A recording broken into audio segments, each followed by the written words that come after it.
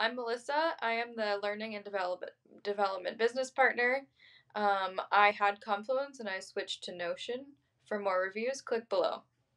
Both of these tools are helping our business to either build databases of knowledge or to thoroughly document an onboarding process or an onboarding checklist for our team members to complete. It's also a place where we can have all of our knowledge living into one area and allows us to manage this knowledge through different projects and task management. And it also allows us for the ability to take notes and develop our own personal team spaces within the business. Notion is a great tool because it's a fun way to build out a knowledge management center or a basis for your knowledge within your company.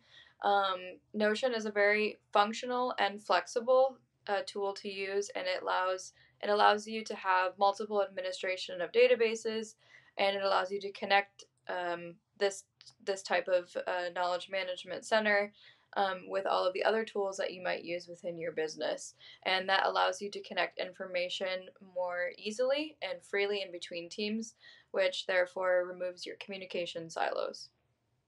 Confluence is a great tool to utilize if within your engineering team you're used to using Atlassian products. It's fairly simple to build out knowledge pages and to document information for your teams, and it's fairly easy to create pages and to build page trees within trees and connect all of your information into one tool. Getting started with Confluence and Notion is fairly simple, especially if you're curiosity driven. Both of the UX and the UI of both of these tools is fairly simple to use. So navigating around and figuring out how you can build out a knowledge base or to build out information is fairly simple and easy. And even if you're not very tech savvy, you'll be able to make something look very cool in either product. So I think the three main factors in choosing a software like this is obviously the most important, which is going to be the usability of either product within your organization.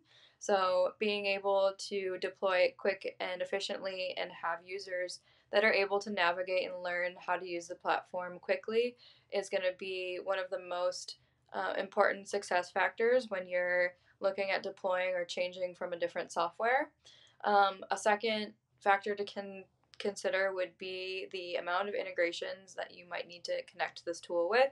So if your team uses Slack, or if your team is basically using Microsoft Teams or it's using Confluence, Atlassian, you'll want to take into consideration all of the different options that you can integrate so that all of the tools will speak to each other and feed that source of information. The third one would probably be the cost of the solution and relative to your budget, which would be based on what you can allocate each year to an information management system.